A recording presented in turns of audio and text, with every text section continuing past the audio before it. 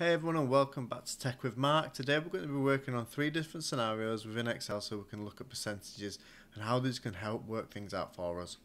So starting out, we have 3 different questions that we want to answer. We want to know what percentage of seats were occupied, how many people were in the arena, and how big is the arena overall.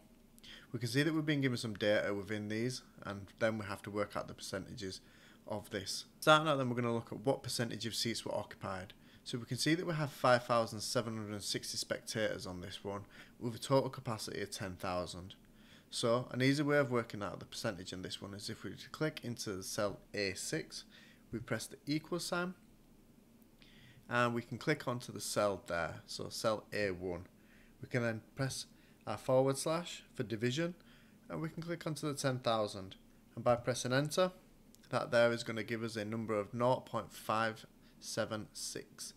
So obviously that's not a percentage, it's something that we need to change and work out. So we can click into that cell there and we can move up to here in the numbers little part here where we can see the percentage style. Clicking onto that, you see that it rounds that number up and it gives you a percentage of 58%. So we know that 58% of that arena is taken up when we have 5,760 spectators in there. The second question that we have is how many people were in the arena.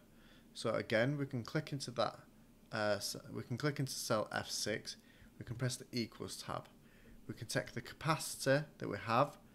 This is 10,000 again, into cell F2, and this time we can times it by the cell F1, which tells us that we have 74% of the seats occupied. Again, when we press enter on this one, we know that that's going to give us that.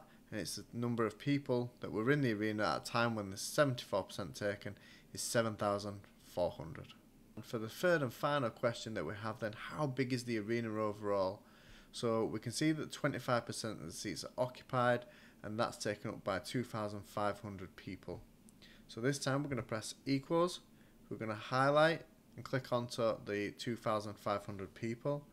We're going to / that again for the division. And we're going to click onto the percentage and we can see that there gives us a total of 10,000 people. So just some quick ways there that we can work out percentages, nice and easy within Excel. Hope you enjoyed that, guys. If you do, give it a thumbs up, don't forget to subscribe, and thank you for watching. Hope you enjoyed.